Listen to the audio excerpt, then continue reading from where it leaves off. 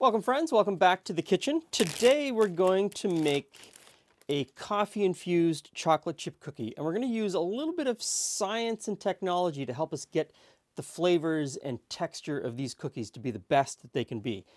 So the first thing we need to do is infuse the butter with the coffee. And the best way to do this is with an immersion cooker or a sous vide cooker. They go by a lot of different names, but essentially a sous vide machine.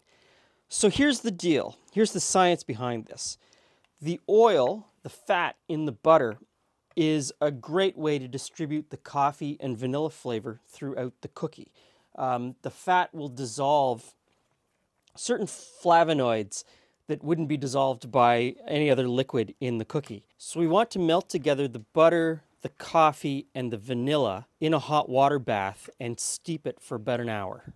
Now the absolute best way to do this would be to put everything into a vacuum seal bag, seal it under vacuum, and then put it into a sous vide machine. By vacuum sealing it, the pressure that you're creating causes a better infusion. And if you put it into a sous vide machine, you're able to hold the 180 degree Fahrenheit temperature consistently. I have all of those things. But I also realize that a lot of people at home don't have it. So I just want to show that you can do this without the special machines. You don't absolutely have to have all of that other gear. You can do it just with a Ziploc bag and a pot on your stove.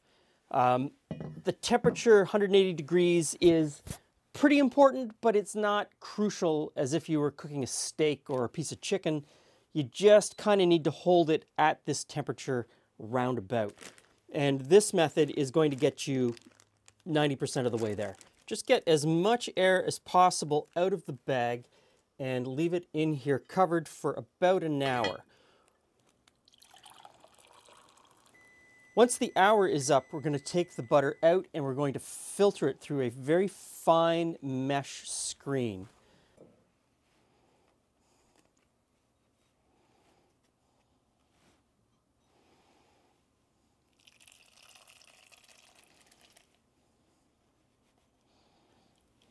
Then we're going to let it cool before we move on to the next step.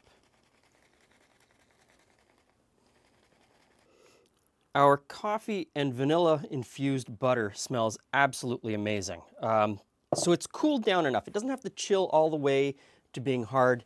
You just don't want it hot when you put it in with the sugar. So the next thing is we're going to cream together the butter and the sugar until it's light and fluffy.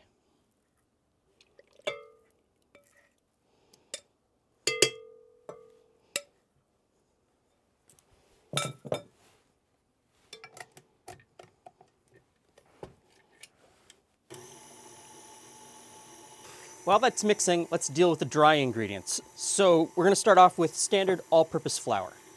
To that I'm going to add some baking soda and some salt. All pretty standard to this point. Next in, I'm going to add this, Carboxymethylcellulose, or CMC. Now, if you're worried about what this is, don't panic. I'm sure you've eaten it. I'm sure that if you've ever eaten anything grown on a plant or a plant, you've eaten this. It is really just cellulose gum. And we need about 1.5 teaspoons of this. Now what this does in this context, usually it's something that is used as a thickener, a thickening agent in other things like soups and sauces, things like that. In a cookie, what it's going to do is it's going to bind with water and it's going to hold that water. And by holding that water into the baking process, we're going to get cookies that have a much better shape. If you know how sometimes your cookie gets really flat and spreads out, even if you've put the dough in the fridge for a couple of hours to chill it down like you're supposed to, your cookies can go flat.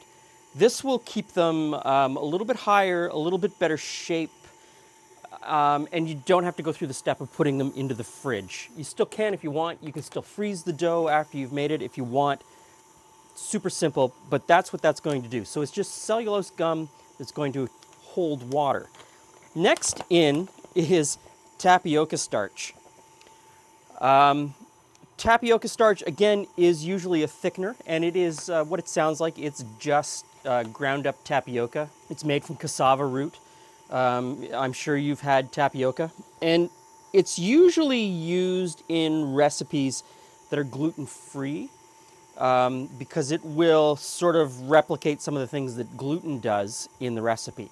Obviously, this is not a gluten-free recipe, so we're not trying to replicate that. So what this tapioca starch is going to do in the cookie is it's going to give a nice, crisp, brown exterior to the cookie while leaving the center a little bit more chewy without being hard and dense. That's the theory. So we're going to see what happens. I'm just going to mix these together. And while I'm doing that, it looks like the butter and sugar is mixed together nicely. So let's crack in the eggs one at a time and mix them in. And the second egg, looking good. So we'll spoon in the dry ingredients and we'll just mix it in until the flour disappears. Okay, it's all mixed together. Next and last is the chocolate chips. So put those in, and I'm just going to mix those in by hand.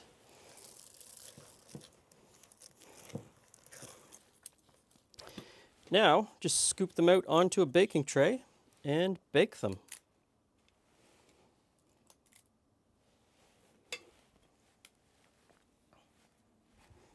So Glenn, hey friends, you said dinner was ready, but I see cookies. Yes, so that's chicken roasted with spicy salami and cauliflower.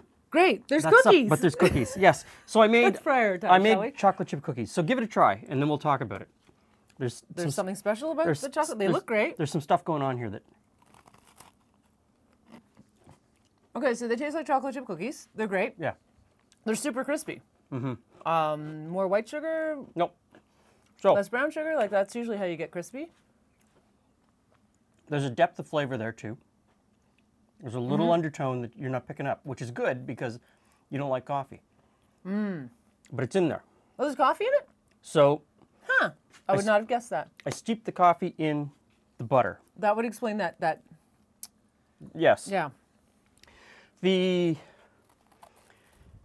So this is science. Science!